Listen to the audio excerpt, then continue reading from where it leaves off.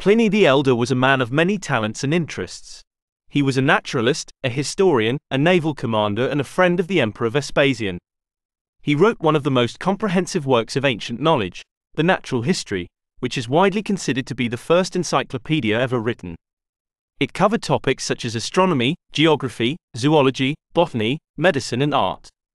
He was also a witness and a victim of one of the most catastrophic events in human history, the eruption of Mount Vesuvius in AD 79.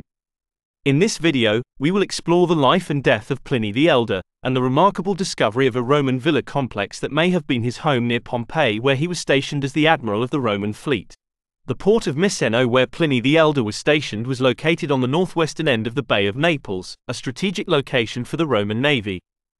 Miseno was a bustling and prosperous town with a large harbour, a lighthouse, a theatre, a temple, and many villas and baths. One of these villas may have belonged to Pliny the Elder, who was appointed as the prefect of the naval fleet by Emperor Vespasian in AD 77. Pliny was in charge of about 250 ships and 30,000 men, and he had the responsibility of protecting the coast from pirates and enemies. He also used his position to conduct scientific research and collect specimens for his natural history, which he dedicated to Vespasian's son and successor Titus. Pliny was an avid reader and writer, and he often worked late into the night.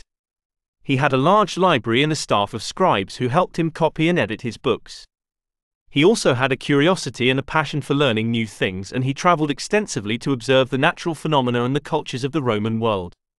One of the places that fascinated him was Pompeii, a city that was located about 14 miles southeast of Miseno at the foot of Mount Vesuvius. Pliny visited Pompeii several times, and he described some of its features and customs in his natural history. However, Pliny also warned of the dangers of living near a volcano, which he called a burning mountain. He wrote that Mount Vesuvius had erupted in the past and that it had caused earthquakes and fires in the surrounding area. Pliny's words proved to be prophetic, as Mount Vesuvius erupted again in AD 79 with devastating consequences for Pompeii and the neighboring towns. The eruption began on August 24 around noon, when a huge column of ash and smoke rose from the crater of the volcano, reaching a height of about 21 miles. The column was visible from hundreds of kilometers away, and it cast a dark shadow over the land. Pliny was in Miseno, where he saw the eruption from his villa. He was not afraid, but rather curious and excited.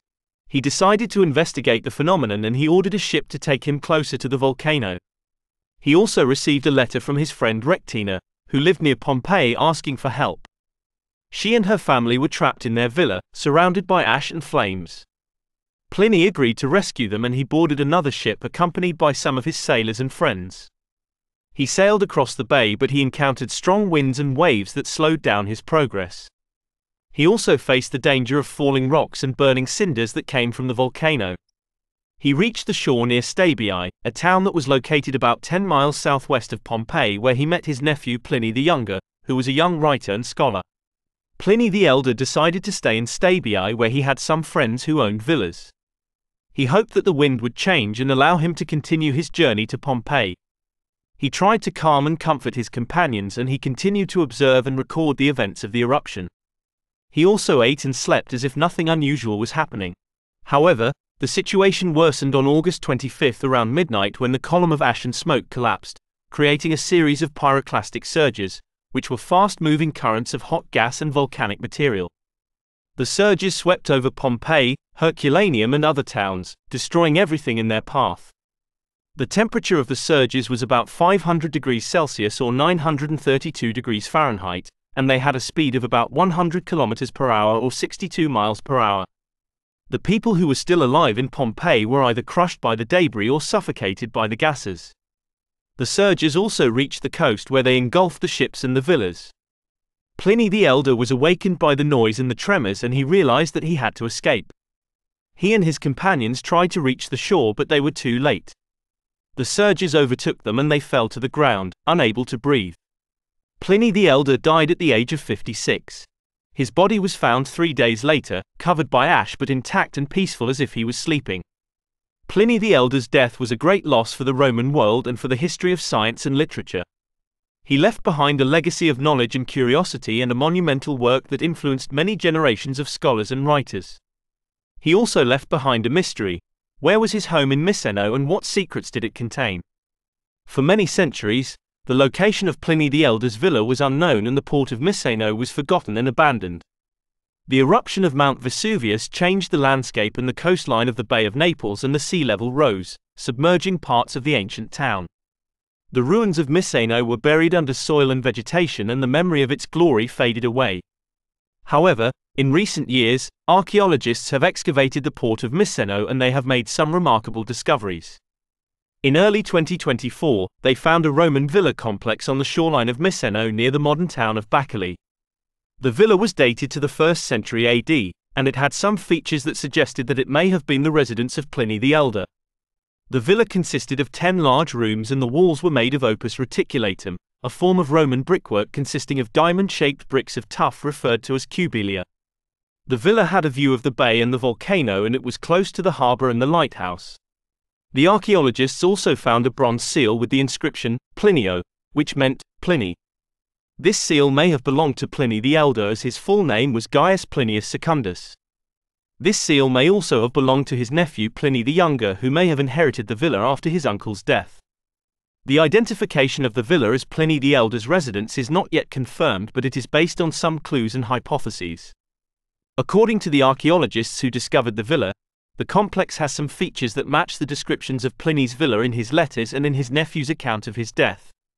However, these clues are not conclusive and there are other possible explanations for them. The villa could have belonged to another wealthy and cultured Roman who had a similar taste and lifestyle as Pliny. The seal could have been lost or stolen by someone else, or it could have been a fake.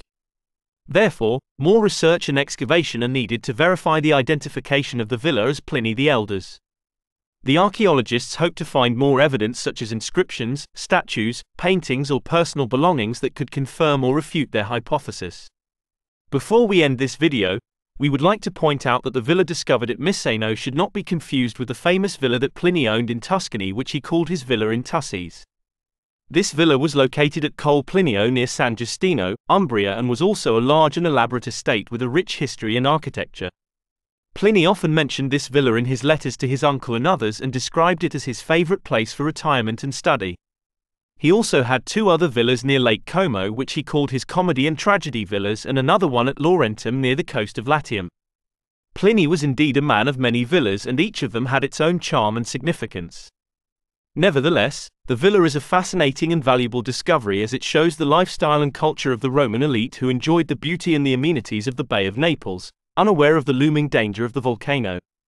The villa also offers a glimpse of the connection between Miseno and Pompeii, 2 ancient sites that share a common fate and that still fascinate and attract millions of visitors every year. Thank you for watching this video. If you liked it, please give it a thumbs up, and subscribe to our channel for more videos about the ancient world. See you next time.